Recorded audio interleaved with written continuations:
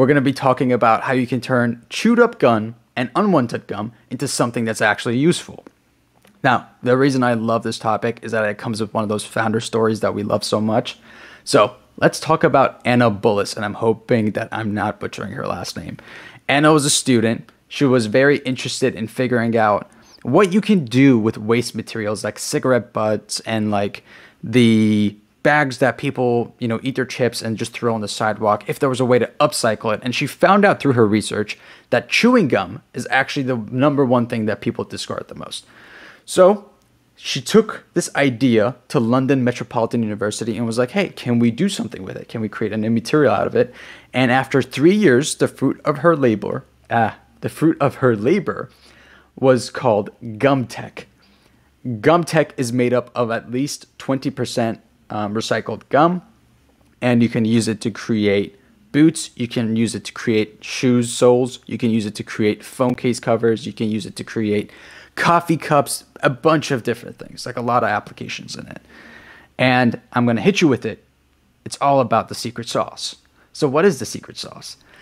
Gum is made up of this polymer called polyisobutylene, or butyl rubber, and it's very similar to polypropylene and polyethylene.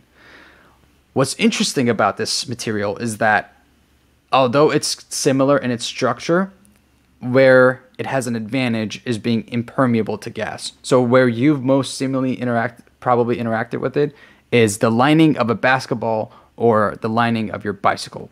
I've designed products before where we use butyl rubber to seal air. So that it's kind of weird to think that that's the same thing that's in synthetic that you're chewing. Yeah. It makes sense. That ingredient isn't biodegradable, right?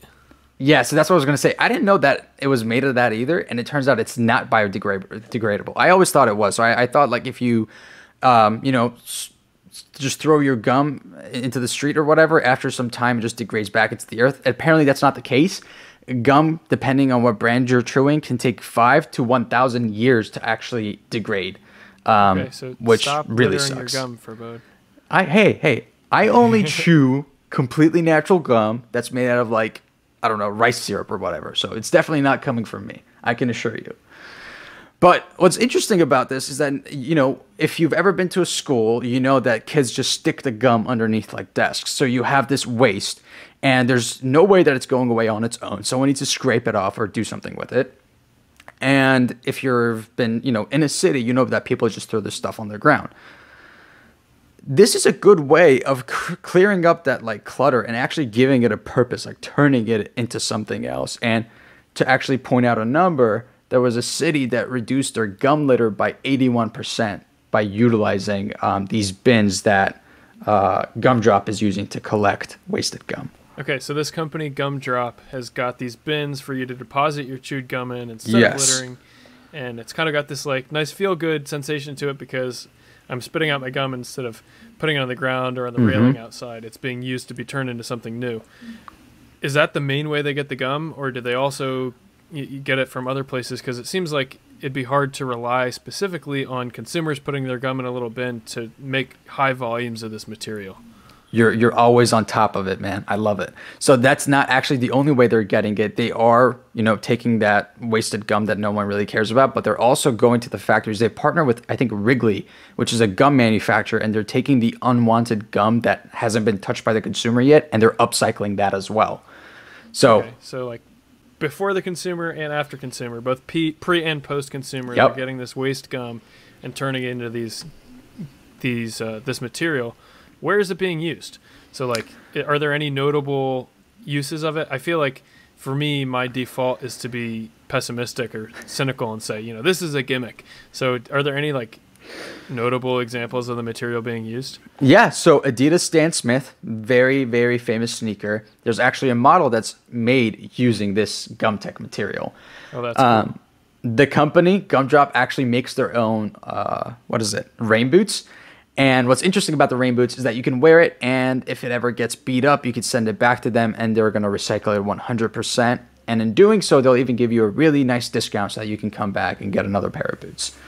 That's pretty cool. boots and shoes is probably the most relatable application that I can offer now, but they did state that they make like phone case covers, coffee cups, all the good stuff.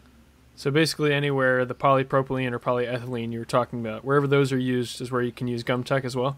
Yeah, and they mentioned that Gumtec can be injection molded or blow molded. I think those are the two methodologies they stated. So standard manufacturing processes that you can use for polyethylene, polypropylene. Okay, so is all of Gumtec this recycled gum, or is it a percentage of it? Did you mention that? Yeah. So it has to be a minimum. It is a minimum of 20%. So depending on what your end goal is, they can mess with that composition. So it's some sort of composite material. Okay, yeah. I've got a little bit of hesitation there just from experience designing injection molded parts, knowing that it's not uncommon to have an injection molded part with 20% fillers just to reduce the cost. So in this case, like maybe it's not anything special that it's the gum, or maybe they're just using it as a filler and it's not affecting the mechanical properties. But I guess there's, I'm being super cynical here and just removing the entire factor of like we're removing waste and finding a good way to use it. So turning something that's a burden into a resource. Yeah, I don't think you're being cynical at all. Like that makes sense. Chances are that by adding this gum, you might not be increasing the mechanical strength as you would if you added, I don't know, like carbon fiber or something along those lines. But like you said, what you're doing is that you're taking this waste that literally has no use and it just takes up space underneath desks or on sidewalks, and you're making something useful out of it. You're upcycling it. What the end benefit is, who knows? Maybe it's just a cheaper additive than what manufacturers would be using anyways. And I guess, like, at a minimum, we can focus on the numbers that we do know, which is it reduced littering in the town that they tested in by over 81%. Yeah. I mean, that's a win all on its own. It definitely is. Imagine if we had that when we were in elementary school. That would have been wonderful. Yeah, save the janitors a lot of time.